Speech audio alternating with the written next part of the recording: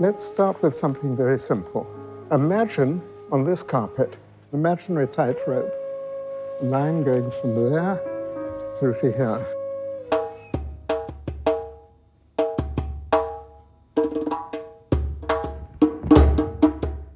The nature of the rope, which says even if you do a turn or a jump, the reality of the rope is the basis.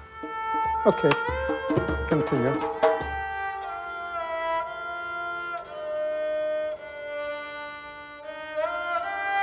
Si par votre art, mon père chéri. Pretty good. You see the real, possible, impossible at the same time. There's always this terrible moment when people come together and all of them are saying, what the hell's it about? What are we doing here? Which is making theatre that is real, that is alive, and in which once hold doesn't let one go.